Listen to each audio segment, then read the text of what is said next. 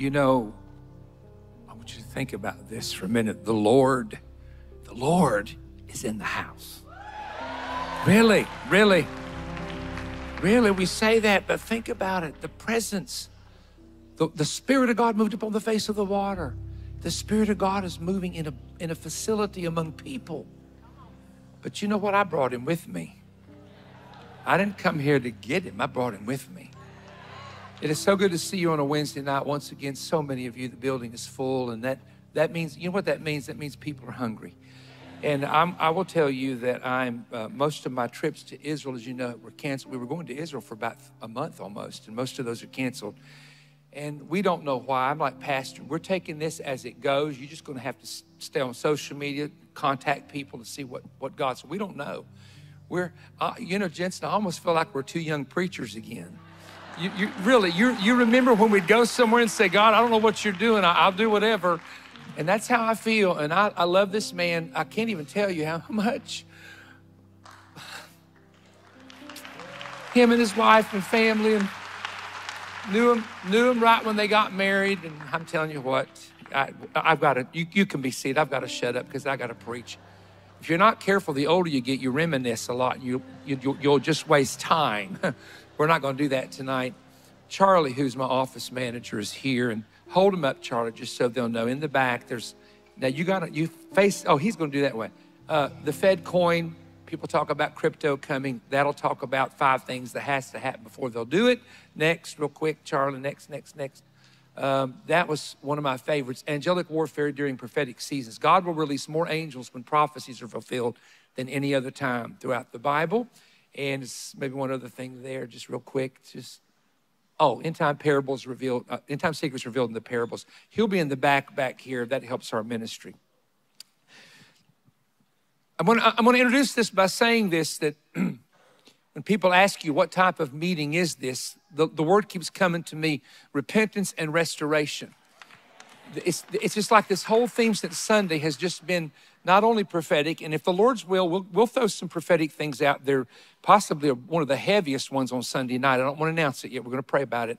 But I want to tell you that the Lord has dealt with me in my own life and also recently on the number of people that are wounded by the church. And people that will not go to church because they were wounded by a Christian. Christians have a higher expectation. Whether we like that or not, they expect us to be different than them. And when we're not, there's a lot of disappointments that come. In Psalms chapter 23, verse 3, you know the 23rd Psalm, we're not going to quote all of it, but David was going through a tough time being chased by Saul in the wilderness, and he said this word, God, he restoreth my soul. For the next few moments, I want to give you a word that the Lord gave me called restoring your wounded soul. Restoring your wounded soul. Psalms 23, the background is that King Saul, who was the father-in-law of David, is chasing David in the wilderness, attempting to assassinate him. There were so many numerous attempts, I counted 21 attempts, either through people or through Saul himself, to try to kill David. David, however, was a shepherd. He was familiar with the Judean wilderness. He knew the caves, he knew the places to hide. He makes a statement in Psalms 23 and verse 4, though I walk through the valley of the shadow of death, I'll fear no evil. He said that because he was on a hit list. He was on a terrorist hit list, if you please. A man named Saul wanted him dead and did everything he could. So he's walking continually through the valley of the shadow of death. But he said, though I walk through the valley of shadow of death, you are with me. Then in Psalms 23 and verse 5, he says, you prepare a table before me in the presence of my enemy. What that meant was, I am being provided for in this dry place, surrounded by people who want me dead. Let me just tell you something. The devil nor people can do anything with you when God is for you. Who can be against you?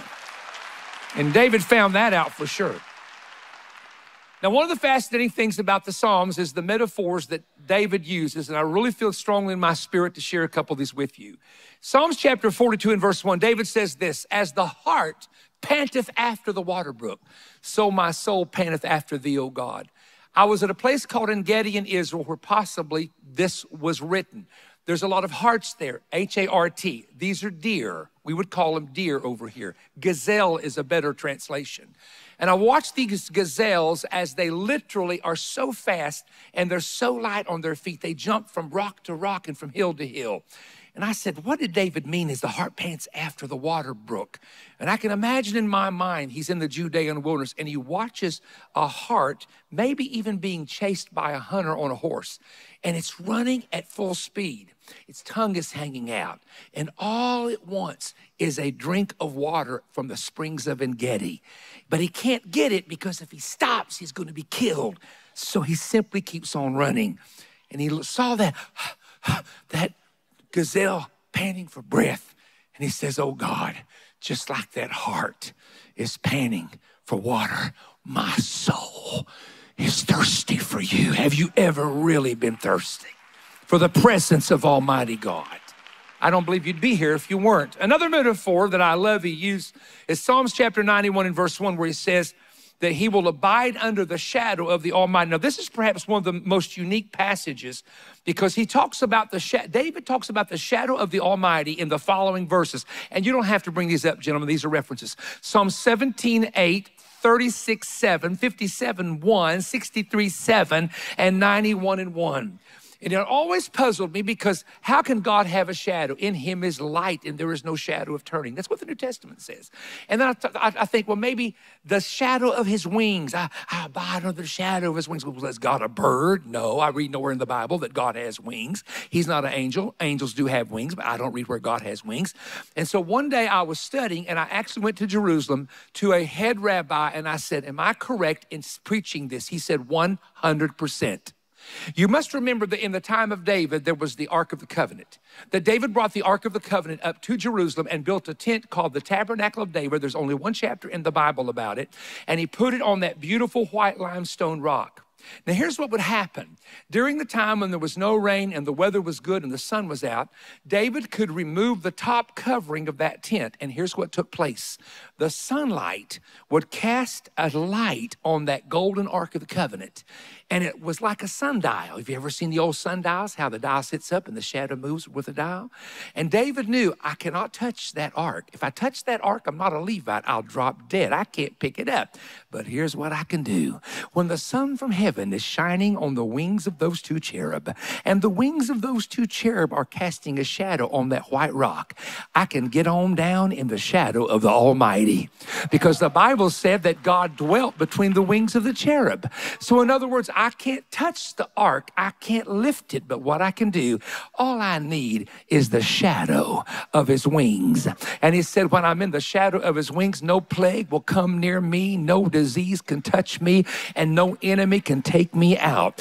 And what the shadow of his wings represents to us is the presence of the Holy Spirit that abides on the inside of our tent, our earthly tabernacle. And so if we are flowing in the Holy Spirit and the Holy Spirit is flowing within us, we have a Psalms 91 protection that we are abiding in the shadow of the Almighty God. Come on, somebody, did you get what I just said?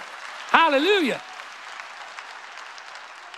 Absolutely fantastic imagery. But one of the things that really stood out to me is the word where David talks about the soul. In fact, in the Psalms, he mentions the soul so many times. The soul, the word soul is mentioned 419 times in Scripture.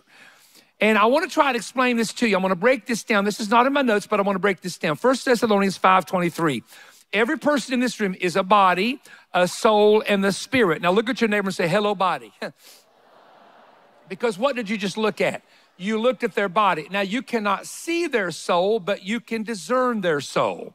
You did not see their spirit, but you can discern their heart or their spirit.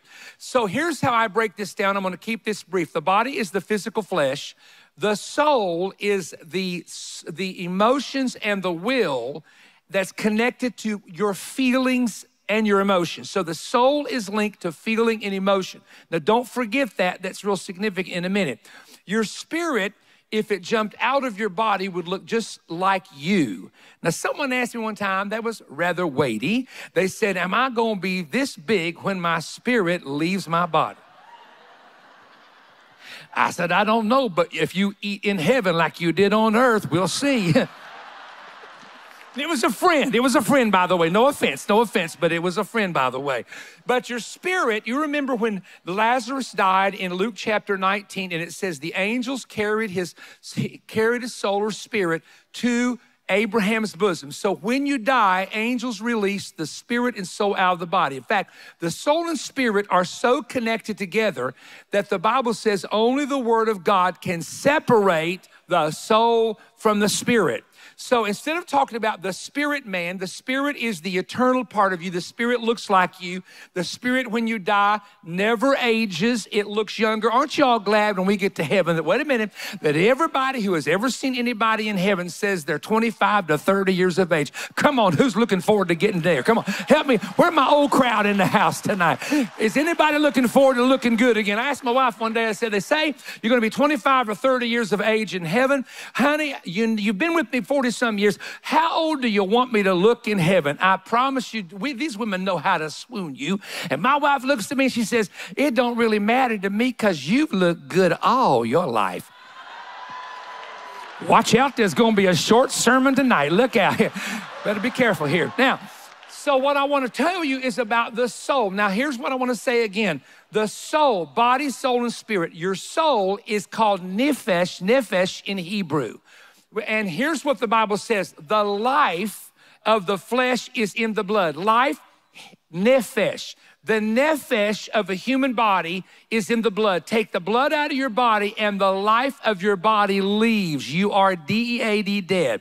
As the spirit without the body is dead, James said, so faith without works is dead. So your soul and spirit are connected to the point that they both exit your body when you pass away. However, I want to ask you a question. The Bible says this, the spirit of a man is the candle of the Lord, searching all the inward parts of the belly. Has anyone ever noticed that when you get very frightened, where do you feel it first? In your belly. If a car pulls out of you, where do you feel it first?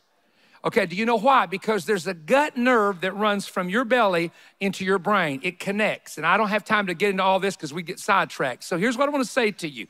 Why is the soul important? Because the soul carries every type of emotion known to mankind. The emotional part of you, that part that gets angry, that part that gets happy, that part that gets sad, affects your spirit, but the actual feeling of it is coming through what the Bible calls the soul. Now, I want to give you a bunch of verses. Now, guys, again, we're going to go through these so fast that we don't want to put them on the screen, but we just want to give you the reference, okay? And if you're writing these down, you better be able to write in tongues and interpret, okay? Because it's going to be so fast that I'll promise you I'll be at number 3 while you're still at number 1. But all of these are found in the Bible. Listen to what David, this is all the Psalms. Listen to what he says about the soul. He had this great revelation about the soul. Psalm 6, verse 3, the soul can be vexed. Psalm 7, verse 2, the soul can be torn like a lion has attacked it. Psalm 7, verse 5, the soul, lost my place, give me a second here. 7, verse 5, the soul can be persecuted by enemies. Psalms 13, 2, the soul can feel sorrow deep within the heart. Psalms 42, verse 5, the soul can be cast down or pressed down. I may mention something about that, very fascinating in a moment. Psalms 55, 18, the soul can have battles that are set against it. Psalm 63 and verse 9, people can seek a person's soul to destroy it. Psalms 88, verse 3, the soul can be full of troubles. Psalms 107, verse 5, the soul can faint within the body. If someone gets word that their loved one was killed in an accident, you feel a fainting spirit. You feel weak, your legs give out, you have to hold somebody up. What happened?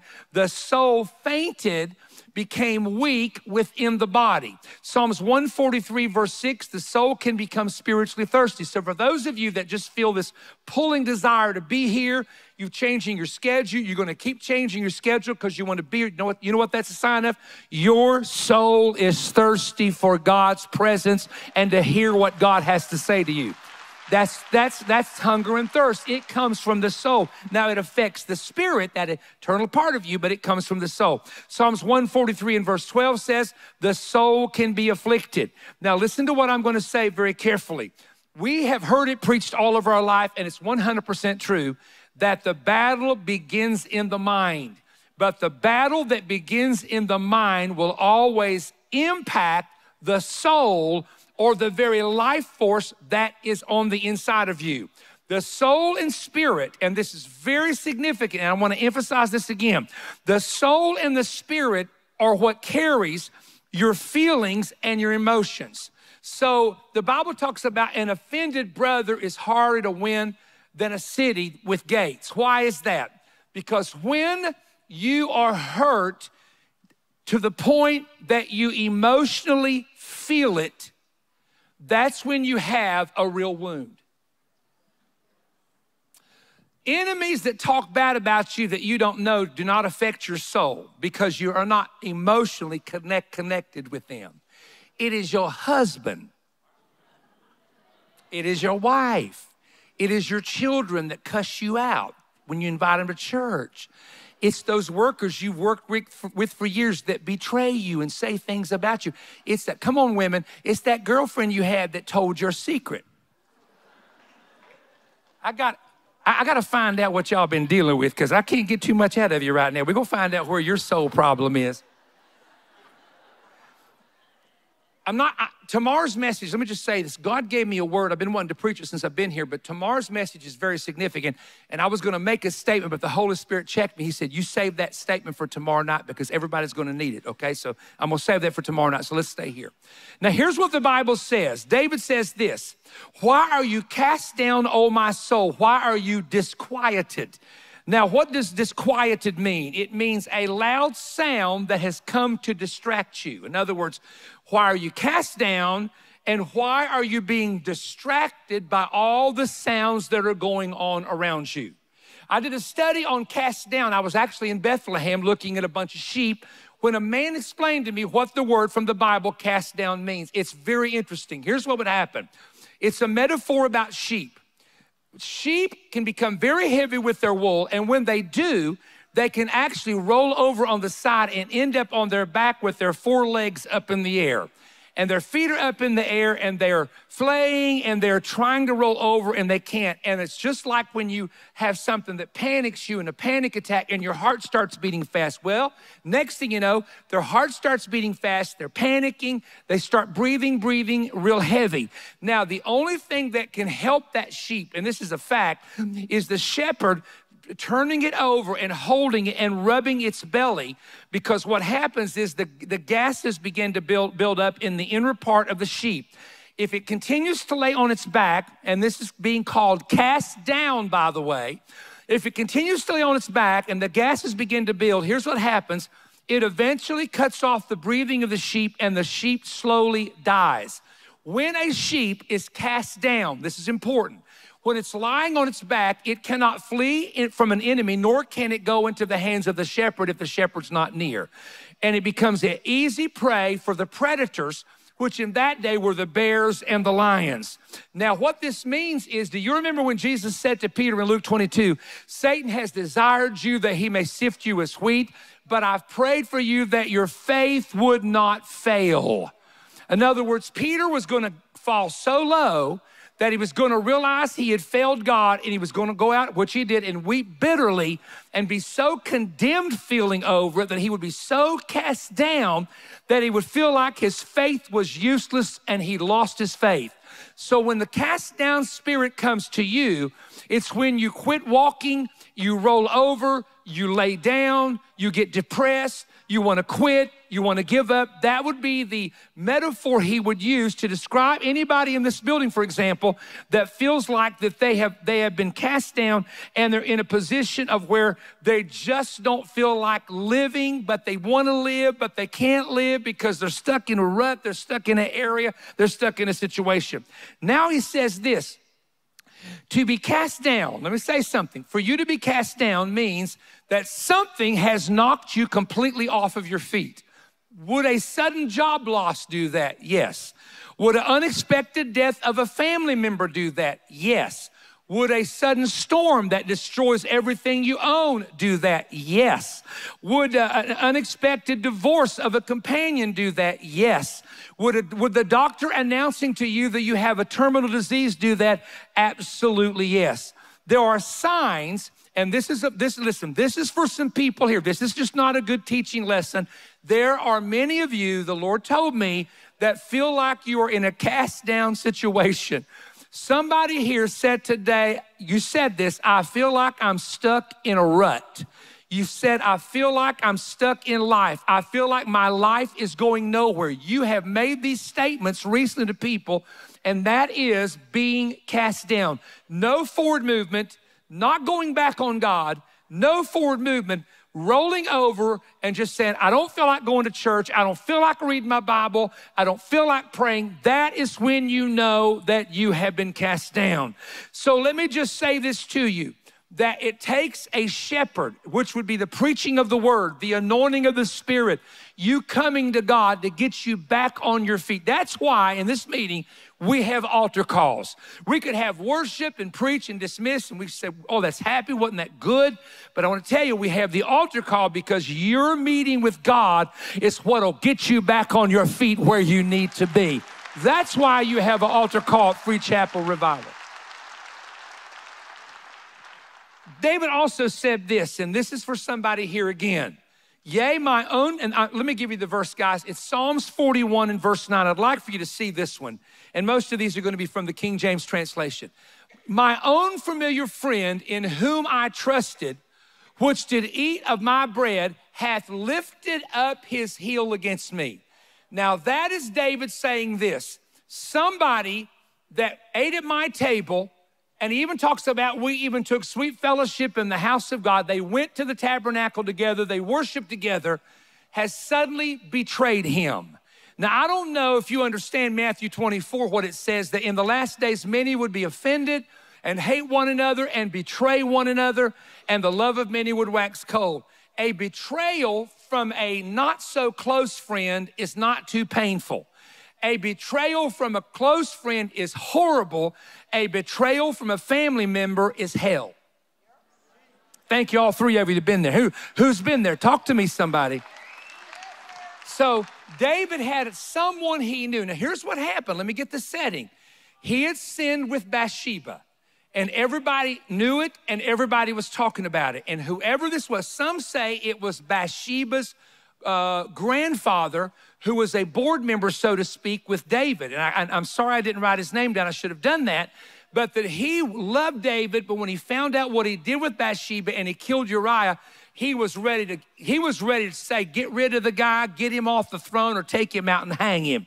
And David said, this man whom I love has lifted up his heel. Now, let me explain lifting up the heel, because this is a Hebrew phrase that would have been known in the time of King David. And it is this: when a man had a horse that he loved very dearly, and it was a horse that he rode, it was his personal horse, he rode it with the saddle, and he is out feeding his horse. He is literally taking the grain and feeding the horse, and he gets behind the horse kicks it, and it actually kicks the man in the head. And things like this have happened before.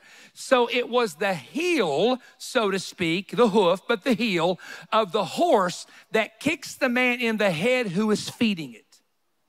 This is what makes this idea of what David said, a friend has lifted up his heel, so bad, because he's saying, I fed him, we ate together, we went to church together, and all of a sudden, here this guy, David says, I did wrong, but there's a right way and a wrong way to handle it. I've repented, I've cried, I'm in misery. But he says what he wants to do is just keep kicking me while I'm down, and kick me again while I'm down, and tell people what he thinks while I'm down. I don't know if you've ever had that happen, where somebody has lifted up their heel against you. Who in the house has ever had somebody familiar to you lift up their heel against you? Raise your hand. I want to see how many hands go up in the balcony as well. And this is, again, a miserable feeling. So David, now look at what he's going through. I'm giving you these sheep and shepherd metaphors to help you understand what he went through. But I want you to listen to the next verse, because this is where we're going to go just for the next few minutes. And it's this, that in the book of Zechariah 13, verse 6, there is a prophecy that when you read this, you know it's a messianic prophecy. It is not about somebody from Zechariah's day. It is a verse, absolutely, that deals with When Jesus, and actually the setting is this. If you go to Zechariah 13 and 14, here's the setting. I always want to give you the setting of a very unusual verse. The prophet is telling the Israelites that the Lord's feet would stand on the Mount of Olives, and the mountain is going to cleave in two parts, one part to the east and one part to the west. And that's when the Lord returns to rule on earth. Revelation 19 and Zechariah 14 are put together there. This is what's happening. So he comes back to the Mount of Olives, and the mountain splits according to Zechariah. Now, when that happens, you will see what the verse says, because it's talking about wounds in the hand. Wounds in the hand. Now, we know that Jesus carries the wounds of his crucifixion. How do we know that? Because after he was resurrected, he appeared to Thomas and he said, touch me. The spirit doesn't have flesh and bone, but touch me. And he looked and he saw the wounds in his hand. And by the way, they wouldn't have been in the palm. They would have been here, right there. But that's a part of the hand. That's considered the part of the hand. And he also had wounds in the feet. And he said, now, he pulls up his robe and said, put your hand in here. And I always said that when Thomas the doubter put his hand in the cut where the spear had cut the side of Jesus, and he says he thrust his hand in, he touched the heart of God. And he screamed, my Lord and my God, when he felt something when he did that. But watch the verse, watch the prophecy. Now that's the setting. They will say to him in that day, where did you get these wounds? And he will say, when I was wounded in the house of my friend. He was wounded among his own people. He came to his own, and his own rejected him. Now I'm going to tell you the most painful wound you will ever go through. Death is temporary. Over time, with the help of God, you'll always have the memory of who you love, but you can get over the pain of death. Sometimes it takes years, but you can get over that. A divorce is horrible. You watch your children cry at night. Where's mommy? Where's daddy? It's a hard thing, but people have recovered and moved on with their life. But I'm going to tell you where more people, if they're not careful, will lose out with the Lord. It's called sacred wounds. When you're wounded in the house of God. When you're wounded by Christians who talk in tongues 1 minute and sit at a restaurant table and cut you down like a dog the next minute. I would never do this, but I say this in a, just in a symbolic sense. But if I took my shirt off, which you don't want, trust me. If I took my shirt off and showed you my back, there would be knife prints where I've been stabbed over the years by people in the house of my friends. They didn't like something I said. They didn't like something I did. They were offended at me. Maybe they were offended at what I preached. I was a heretic because I believed in the coming of the Lord. I'm suddenly a heretic. I'm going to say this to you. Everybody here has a story. And everybody here, can I tell you something? Your kids haven't heard all your testimony. I'm gonna tell some of you something, and it might be good they never hear all your testimony. You know, when you tell those kids, don't you be doing that, you're saying to yourself, well, I did it. God, I hope they never know I did it. Jesus, don't let them ever find out, right? Who am I talking to? Raise a Baptist hand up. Come on, little Baptist hand right there. You don't have to go, don't do the Pentecostal thing. Yeah, you're talking to me now, preacher. Right? They've not heard all your testimony because some of your testimony is between you and God, and you hide the story because you don't want everybody to know your junk. You know why I don't talk about other people's junk? Because I don't want everybody talking about my junk. Somebody told me, just a smart aleck one time, well, Perry Stone, I bet there's some skeletons in your closet. Huh? Some skeletons in your closet. I said, yeah, and if you open that door, you're going to find out there's blood on those bones. That the blood of Jesus has cleansed from anything and everything that ever said, woo!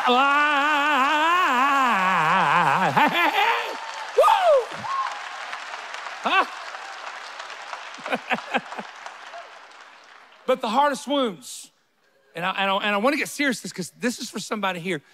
is an offense that happened in a church, and maybe you left, and maybe in the process of leaving, you were talked about, or maybe you did something and it was wrong and it was talked about.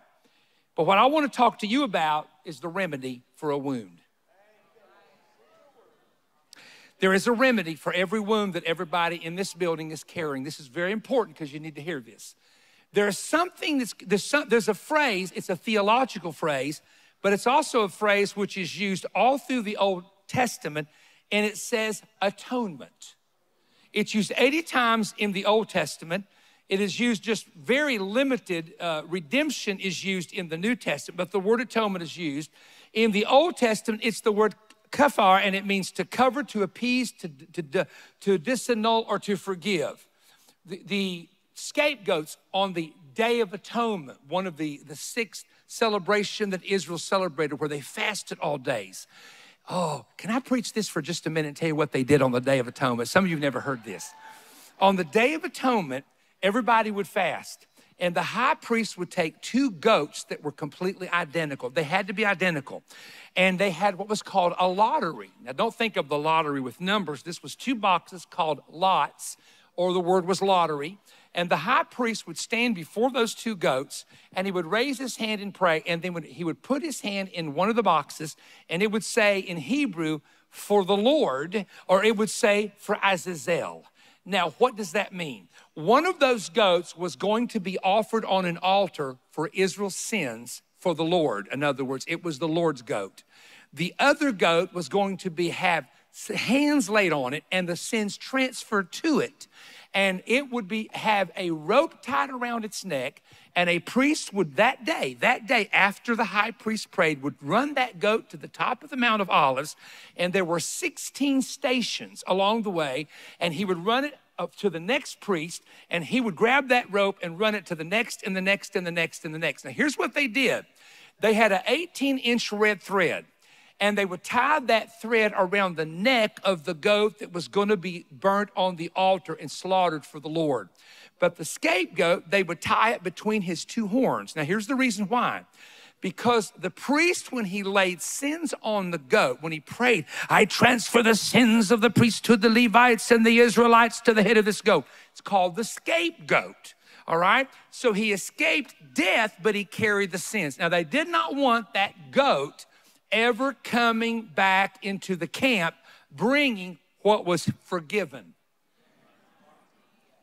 So they marked it with a red 18, it was wool, a big thread, 18 inches. So if you ever saw it, stay away from the goat. Stay away from the goat. And, you know, they ate goats back then, and you sure enough didn't want to kill the goat that had the sin on it and eat it. Come on. So eventually, they would take it to a place called the Mount of the Azazel. Now, Azazel was the name of a fallen angel according to church tradition, but the Mount of the Azazel is another name for Satan. And finally, what they did is they would take it to the top and push it off of that hill, and it would roll down the hill to its death. Now, here's the part that really gets cool. Ready? This is all in Jewish history. On the Day of Atonement, they had 3 red threads. One was on the neck of the goat for the Lord. One was on the horns of the goat, Azazel, the scapegoat, and they nailed the other one to the temple door. How would they know the scapegoat was dead miles away? How would they know? Because tradition, and it's written in history, that the red thread on the temple door turned white when the scapegoat was dead. And it meant, now listen to what Isaiah the prophet said. Here it is, here's the verse. Though your sins be as scarlet, they shall be white as snow. He's talking about that thread.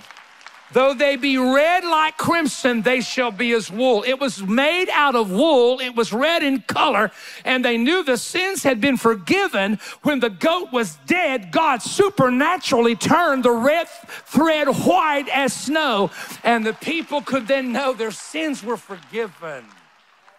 Now, on the Day of Atonement, 3 threads, right? One for the Lord, one for the scapegoat, one that escaped, and one that changed colors. You ready for this? 3 crosses on Golgotha. One, Jesus is dying for the Lord. One changed, was a sinner and became white as snow. and the other died with the sins on him. Talk to me some. Woo-hoo. My. Now, we're going to get to this now. You're a body, soul, and spirit, correct? But atonement is to forgive, and it means to reconcile. It means to appease to the point of you're good, you're no longer bad, you're good. God has changed something. So Jesus on the cross, and I've heard this for years, that the cross, and a lot of the good preachers on TV preach this, the cross brought you your salvation through the blood. Yes. Then the Pentecostals and Charismatics add another part to the atonement. Isaiah 53, with his stripes you were healed, or you're healed. Peter said it in his writing, with his stripes you were healed. So in other words, we add healing to that. So we add a bodily atonement and not just a spiritual atonement. But stop and let me tell you the third one. Ready?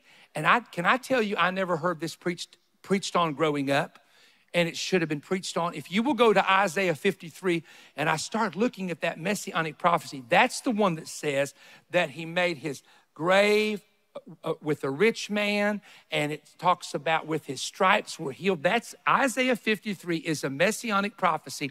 It's about, you can start at verse 1, go all the way through it. It's all about the crucifixion, all about Jesus going to the tomb. It's there. But then I read this one day, Jentezen.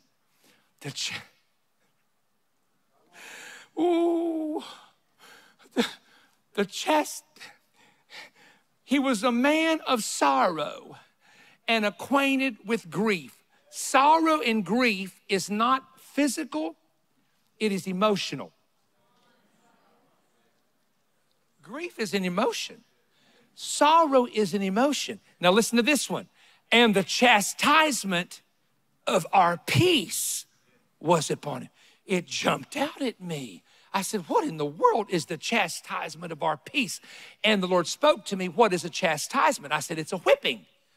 When the Bible says whom God loves, he chastises, what that means is God can whip you. Listen, don't make daddy mad. Because daddy can whip. How many of you ever felt like you got a chastisement from God for something? Come on, somebody. Oh, the rest of you are sanctified. Glory to his name. You ain't never done nothing wrong. Most of you may not know you were being chastised. But a chastisement's a whipping. So here's what happens.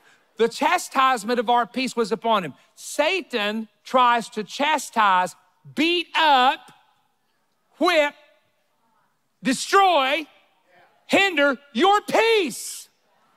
When you don't have peace, you can't sleep at night. When you don't have peace, you'll live in frustration. When you don't have peace, you'll find yourself arguing with your companion and your kids.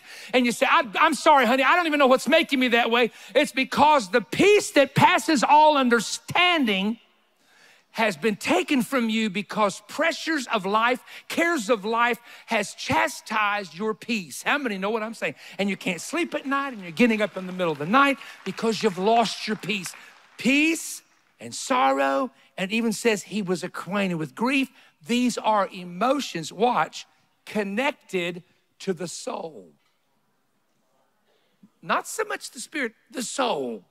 Read what David said. And so what happens is these are the things that wound the spirit. And the worst wound, I'm going to say it again. I feel the anointing very heavy right now. The worst wound you will ever have is to be a church member somewhere and be faithful in a church, and a division comes, or people get into confusion, and the next thing you know, you have been hurt by the church. By his stripes we are healed is for the body. Wounded for our transgressions, bruised for our iniquities is the spirit taking care of the sin. But the soul, sorrow, grief, he was oppressed, he was afflicted. And the Bible says, and God will see the travail of his soul. When Jesus' sweat became as great drops of blood in Gethsemane, it was his soul, his emotions under pressure. Prove it. He is crying out, if it be thy will, let this cup pass from me. His emotions, part of him was saying, don't do this. Part of him was, listen, the spirit is willing, but the flesh is weak. His spirit was saying, do it, do it, do it. You can do it. You can make it. Redemption's coming. And the soul, which is also connected to the flesh and the emotion, is saying, why do you want to do this? Do you know what this is going to feel like? Do you know the pain? Can't there be another way? Is anybody listening to what I'm saying right now? But here's what you got to understand. Listen to the verse.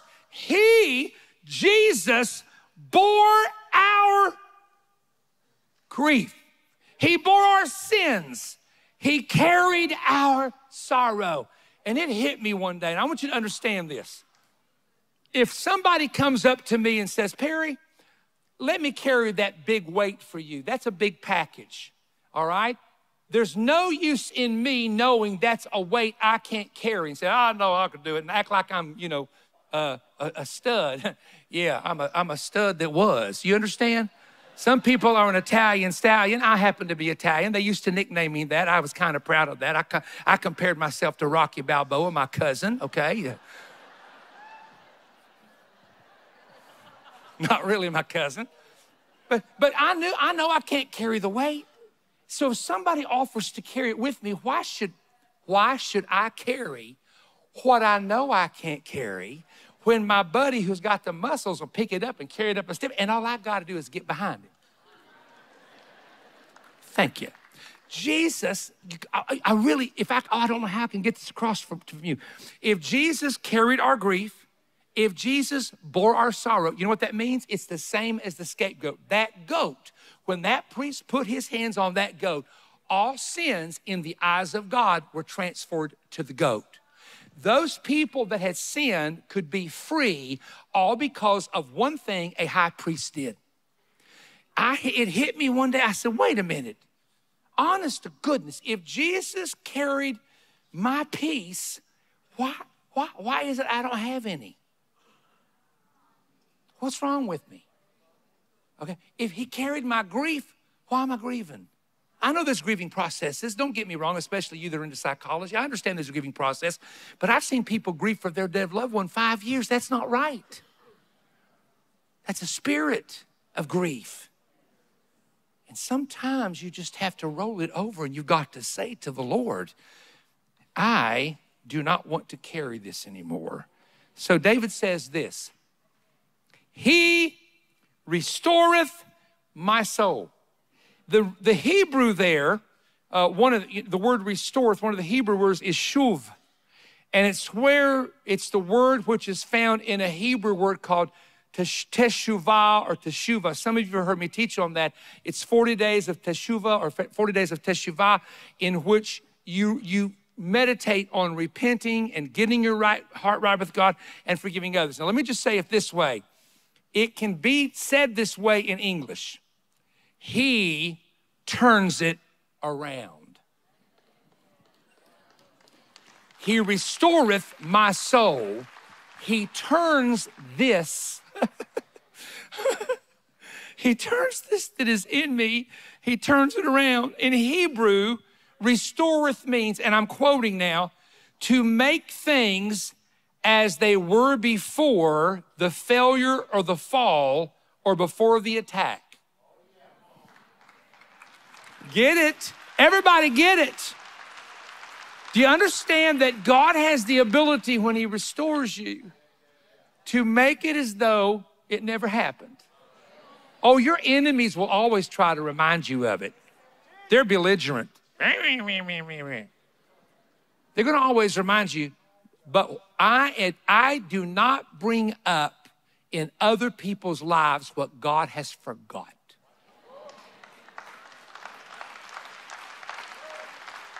It's a sin.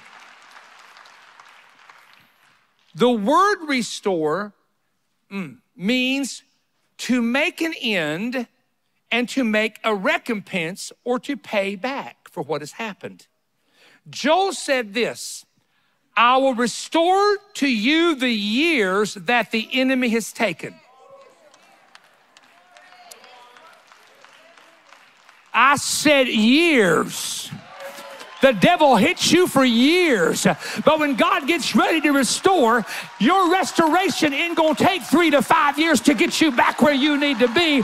God will suddenly come down on you and begin to make amends of what the enemy's done. All right. You ready for this? When God says, I will restore to you the years, I looked at the Hebrew and I thought it said shalom. It did not say shalom. It is shalom. Now, shalom is a part of the word shalom. Shalom doesn't just mean hello. You know, when you're in Israel, they say shalom, Shabbat shalom. It means good morning. It means have a good day. It means peace. It means have joy. It means God bless you. So when you say the word, everybody shout shalom. Lord, you just spoke Hebrew in 1 second. What about that? But let me tell you about Joel's word. I will restore to you the years is shalom. And that means I'll bring it back. I'll make it right. Let me try to describe it. I feel like I'm not getting it across where I really want you to get it. I'm trying to describe this to you. It is to take something which is horrible, something which has been bad, right? And to recover you to the point as though it never happened. That's shalom. Come on, somebody needs God to shalom them with some shalom and shalom them with some shalom tonight.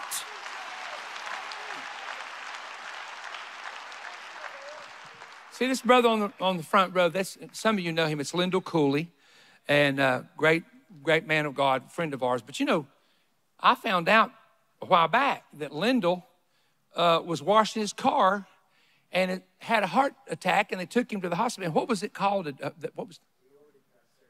An aortic dissection that most people don't live through. Are there any doctors or nurses here that knows what that is, an aortic dissection? You don't normally live through. What's the percentage of people who actually live and survive? 15%. And then they did a surgery and had to go back in and do another one. He had a horrible hernia. Doctor said, we can't do nothing with the hernia. I saw this man. I was at his house. We went to see him, and I saw him sitting there, and he would just break out in a sweat, and he had such pain he could hardly move. He could hardly walk. But I knew there was a verse in the Bible that says, I shall restore to you the years. Lyndall, stand up. Can you walk around, Lyndall? I want you to walk around. That's a man that's supposed to be dead, but is in the house of God tonight, enjoying the glory of God because he believed that the God of heaven can take the years of what the devil's tried to do to kill you, turn it around, and make a blessing out of. I need somebody to shout with me. I need somebody to rejoice in the Lord your God. Samson was restored. David was restored. Peter was restored. Just remain where you are for just a moment. Let me say this to you. And in Psalms, one of my favorite verses. In fact, there's a friend of mine. I've known her for years. I knew her before she ever got called to preach. I was the first preacher she ever heard at Camp Meeting, named Paula White. And I talked to Paula one day. I said, Paula, I've got a title for a book. And if you don't write it, I will. And if I don't write it, I'm going to give it to Jentezen because he could preach it. And you may preach it. It's just a title. It's just a title. But David says to God, when he went through hell and he lost about his friends and he knew he did wrong and a woman gets pregnant and the baby dies and he has the husband. He didn't personally kill the guy, but he was responsible for it. As bad, a man of God after God's going as far as low as they can go. And he could have said a lot of things to God. He could have said, let me have a press conference and get me a press man that can kind of cover this for me. And he could have got his people in Jerusalem together and said, I want you to fire the people against me, take them out in the woods and hang them. They did that in the old days. He could have said, I didn't do it. She's lying. It ain't my baby. There wasn't any DNA testing back then. He could have lied about it. But are you listening? No, he could have lied about it. He said, she wasn't, everybody knows what my palace looks like. Man, what do you do? I don't know who this one, he could have lied about it. But when he got confronted face to face, and Nathan said, you're the man, he said, I am the man. But let me tell you what he missed the most. It wasn't about power. It wasn't even about his influence, because he lost some of that. But here's what he said. God, please restore to me the joy of my salvation. God, put a right spirit in me. Now, are you ready for this? Here's what he said. That the bones that you have broken may rejoice. And that word in Hebrew is dance again. And my message was called Dancing on Broken Bones. Did he ever get it back? Yeah, people were there to remind him. People were there to jab him. But he gets down there, he says, last thing he says in 150, praise ye the Lord. Praise God in his sanctuary. Praise him in the firmament of his power. Praise him for his mighty acts. Praise him on the organ. Praise him with the tambourine. Praise him with the cymbals. And then he says, praise him with the dance. You better hear me. You might live the rest of your life feeling like you got a limp like Jacob, and you got to walk around because the angel had to hit you in the leg because you were in the wrong direction. And you might live some of your life feeling like you got broken bones, but you better hear this preacher. God is a God of restoration. The whole Bible is a book of restoration. And if you don't believe in restoration, you might as well get up and walk out of here, because you do not know what the word says. I've come by to tell somebody that God will let you dance again on some broken bones, and the bone might have been broke, but you're not going to feel the pain. You're not going to feel what it was like. Well, hallelujah to the Son of the Most High God who has redeemed us.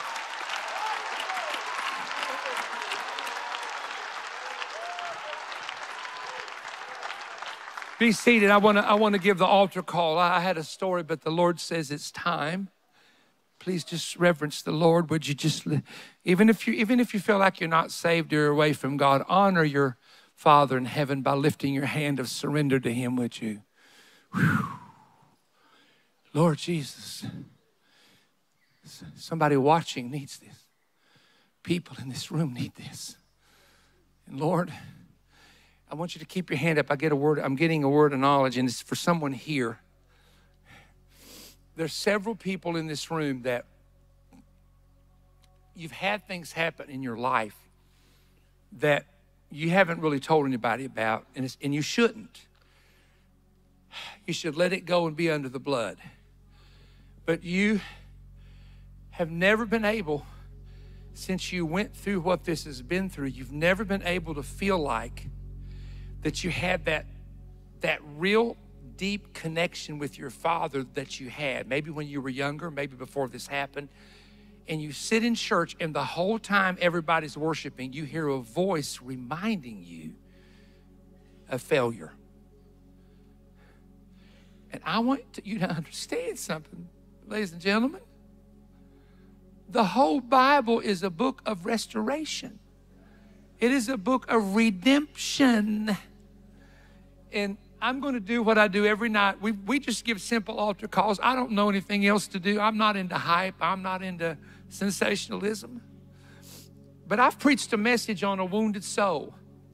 And I know everybody here could say, well, I've had a wound. And some of you had it and got over it.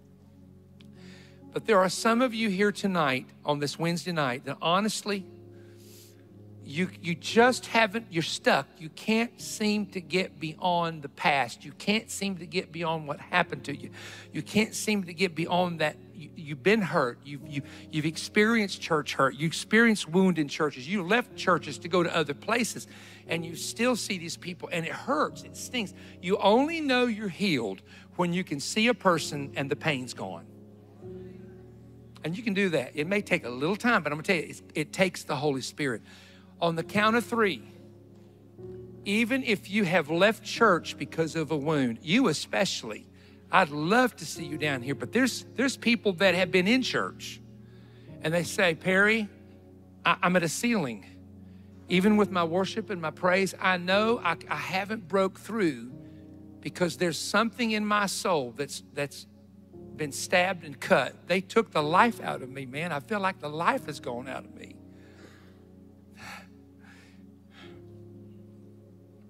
There's a woman here. Now, somebody said, well, there's many women here that this could be, but I'm going to tell this woman will know who she is. There's a woman here, and I'm going to be by the Holy Ghost so plain about this, you're not going to be able to doubt me, that it's you, that it's you. You were married, and in the days you were married, you were much thinner. You even had a little bit longer hair than you got now. And your husband always bragged on, you're the most beautiful woman. And as time passed, I see a child involved, or birth's involved. You put on a lot of weight, and your husband bugged you so much about you putting on weight, you're putting on weight, you're putting on weight. And he went and found him another girlfriend. And he's walked out. And there's not a day that goes by, and I'm telling you by the Spirit of God, sister, there's not a day goes by that you don't look in the mirror and hate how you look.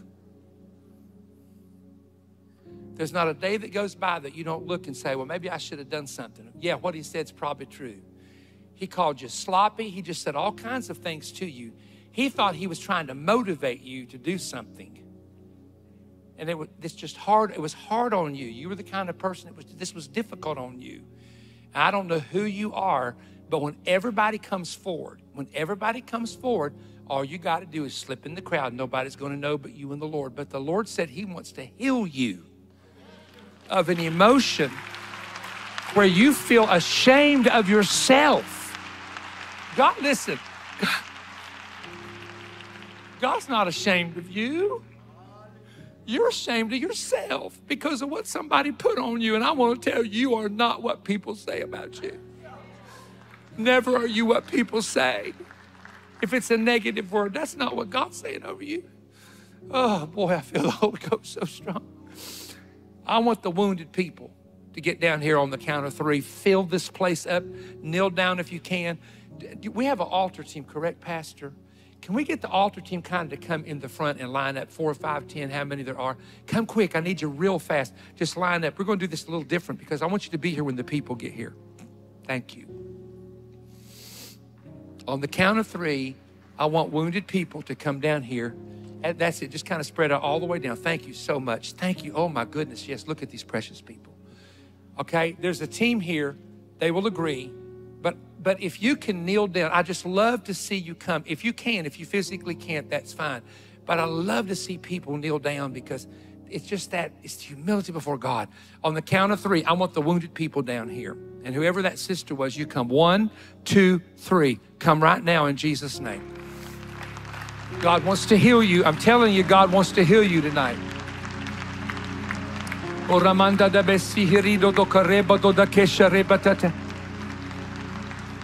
Yeah, now there's a large group coming. Come all the way to the front if you can, all the way. All the way.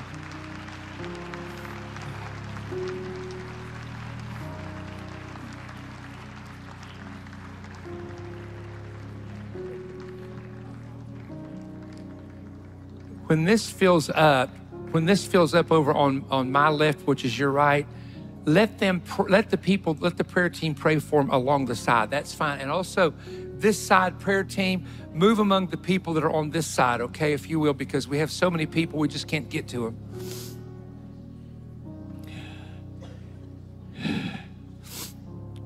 The rest of you, if you want to remain seated for just a moment while these are coming to the Lord.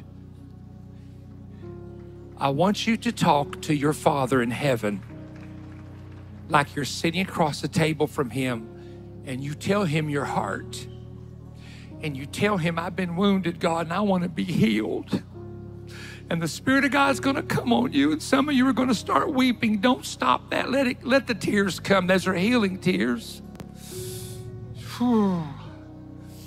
Everybody seated, would you lift up your voice and start praying for him for the next 8 or 9 minutes, please? Oh, Jesus, Jesus, Jesus, Jesus. Jesus. Jesus. Oh, Father, in the name of Jesus Christ, the Son of the living God. Father, in the name of Jesus Christ, the Son of the living God. In the name of the healer. Jesus is the wounded healer. He's already carried wounds. Lord, give him a revelation that they don't have to carry what you carried. Show them how to release this. Oh, my.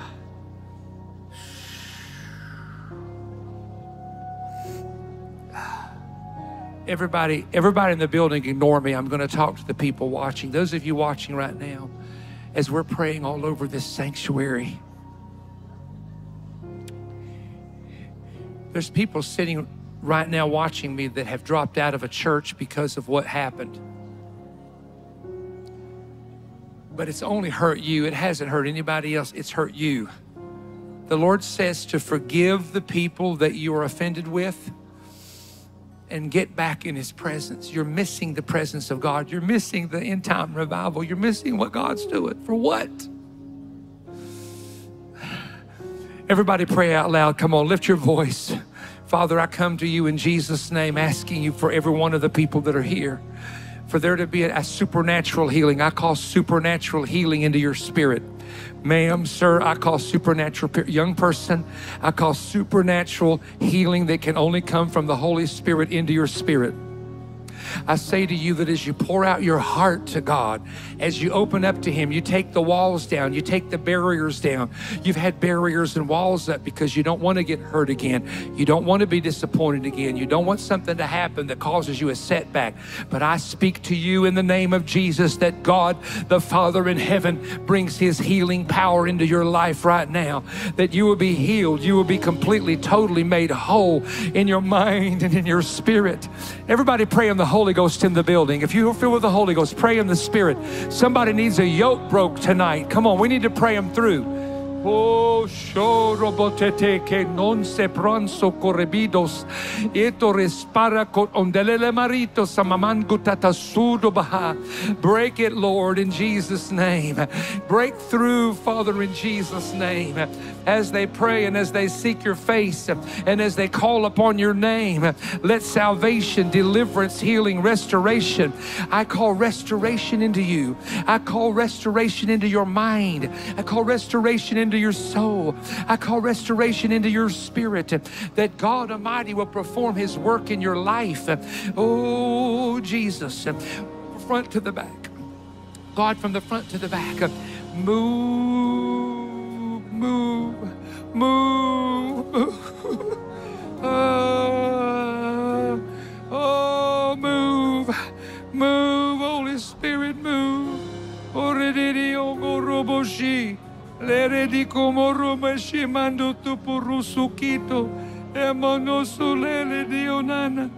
Move, God, into their heart. Take out the stony heart. Take out the calloused heart. Take out what has made them feel hard against you, Lord. Oh, bring healing in the name of Jesus. Bring emotional healing in the name of Jesus. Help them to forget those things that are behind, but reach out to the forefront. Reach out to what's ahead of them. We rebuke the lies of the enemy. We rebuke the lies of Satan or his imps. We rebuke the lies of people that have said things, Heavenly Father, that are not true. We ask you, God, to bring healing in the name of Jesus. Bring healing in the name of Jesus. Everybody that's prayed for, lift up your voice twice as loud and cry out to God. The Lord wants to hear you pray. Just cry out to the Lord right now. Hallelujah. Come on, Jesus. Do your work, Jesus. Do you work with these people, Lord? Do you work with these people, Lord? These men and women, oh God. Oh, remember, Yarabosuto, Irababayato Sonini, Yanonana Nandaridio, la Masekari, Sananana, Oprisakaya. Hallelujah. Hallelujah. Keep praying in the aisles and the altar. Everybody else stand and let's worship the Lord while we're praying. Don't quit praying. Don't quit praying, please. Stay in his presence. In the name of Jesus. It's been a thought I lost. Yes, you reintroduced me to your love. You picked up all my pieces, put me back together. Yes, you are the defender of my heart. Oh, and when I thought I lost me, you knew where I left me. Yes, you reintroduced me to your love.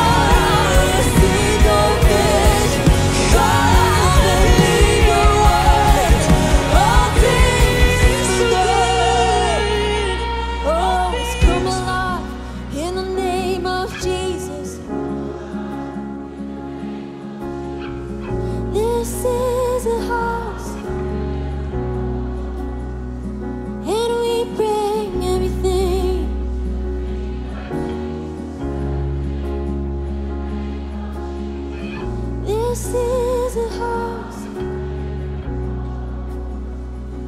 and this is how I fight my battles. This is how I fight my battles. This is how I fight my battles. And this is how I fight my battles.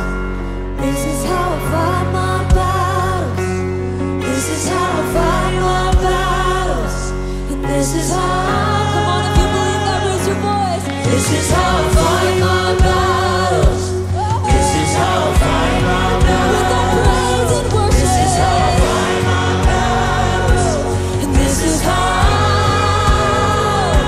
and this is how I fight my battles. With hands lifted high. This is how I fight my battles. With hearts open wide. This is how I fight my battles. And this is how, it may look like this.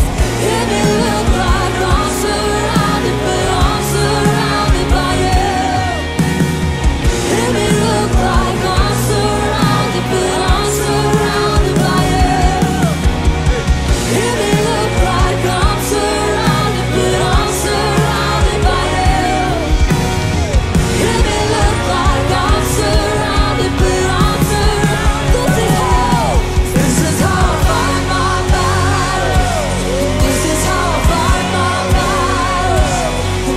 is how I fight my battles. Oh, this is how, and this is how I fight my battles. This is how I fight my battles. And this is how I fight my battles. And this is how, oh, come on, let's go. And this is how I fight my battles. This is how I fight my battles. And this is how I fight my battles. And this is how, and this is how I fight my battles. This is how I fight my battles. This is how I fight my battles. And this is how, it may look like I'm surrounded, but I'm surrounded by you. It may look like I'm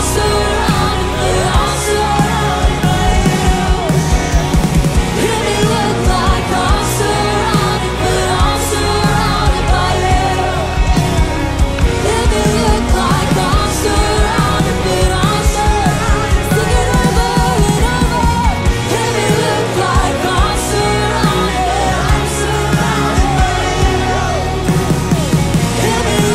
I'm surrounded, I'm surrounded by you. It may look like I'm surrounded, but I'm surrounded by you. It may look like I'm surrounded, but I'm surrounded by you. It may look like I'm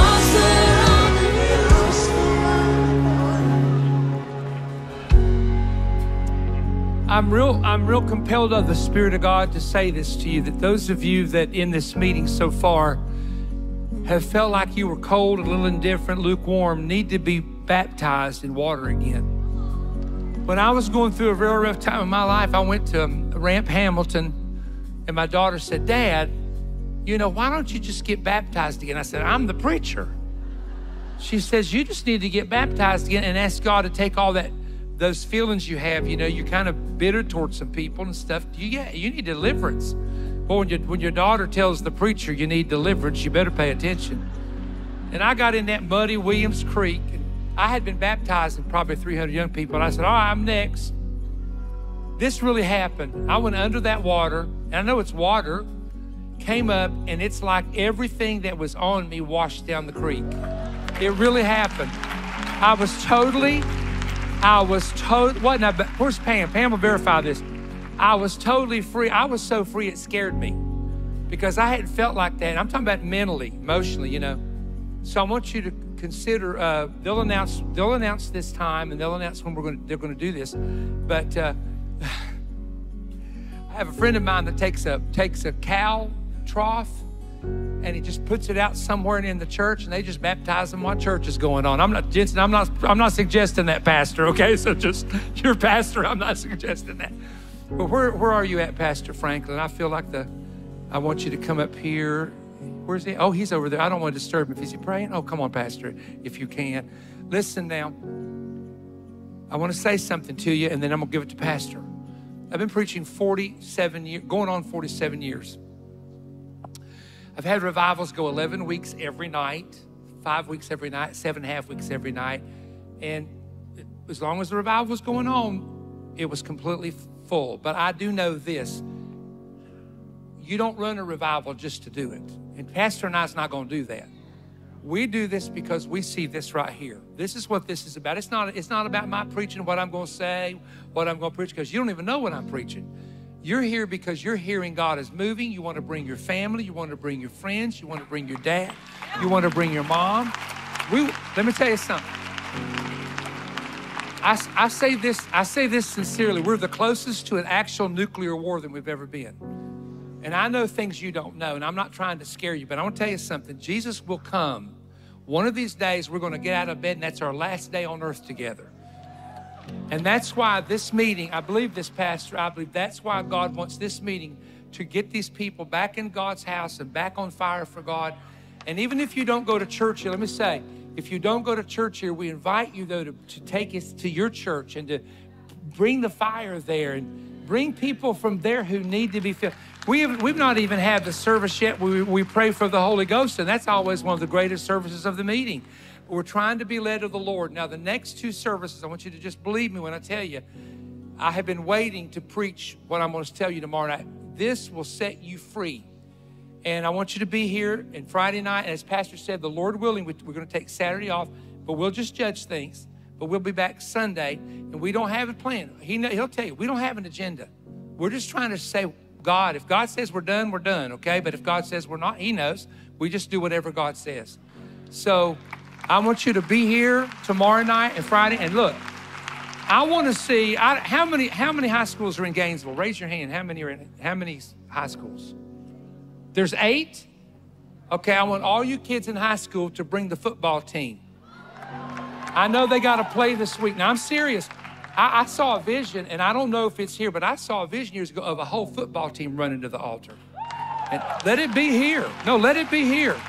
And then the cheerleaders come, and then the other, So I want y'all to get the whole football team. I want you to get the cheerleaders here. I want you to get just get everybody you can. You say, well, can't get, yes. There's people that can come some nights, can't come the other night. There'll always be a place for you. So come and be a part.